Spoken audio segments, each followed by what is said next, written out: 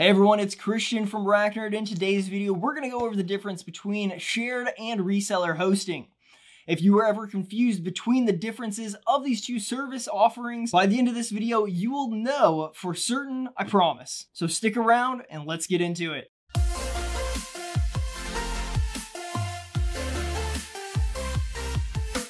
First, let's define what shared hosting is. Shared hosting is when multiple websites are hosted on a physical server. Usually, hosting providers like Racknerd would operate and run that physical server, and you would just add an individual account on that server in order to host your website. This is the most basic and affordable option for individuals or small businesses. Shared hosting is also easy to use because it comes with a control panel interface. For instance, with Racknerd, our shared hosting platform is powered by the cPanel control panel. With shared hosting, you'll have a set amount of storage space and bandwidth, and you'll typically be limited in the number of domains that you can host within the website plan.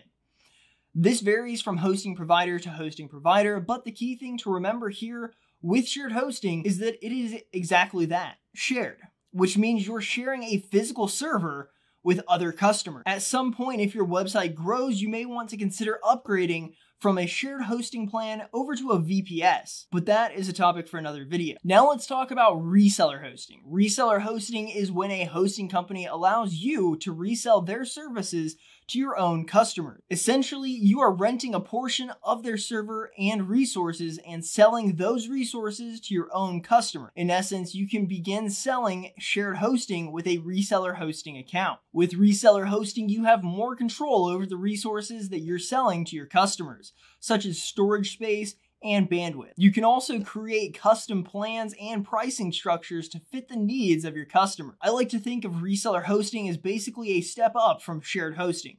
Reseller hosting is a great option for web developers, designers, and digital agencies who want to offer hosting services to their clients, or for businesses that want to expand their product offering. In summary, shared hosting is a great option for websites that don't require a lot of resources. Reseller hosting, on the other hand, is a great option for web developers, designers, and businesses that want to offer hosting services to their clients or expand their list of product offerings. In the video description below, we'll add a link to Racknerd's shared and reseller hosting plans. All of our shared and reseller hosting plans are powered by the cPanel control panel, making it easy for you to use and navigate. Thank you for watching. We hope this video has clarified the difference between shared and reseller hosting. If you found this helpful, please hit the like and subscribe button. We would really appreciate your support. And I'll see you guys in the next video.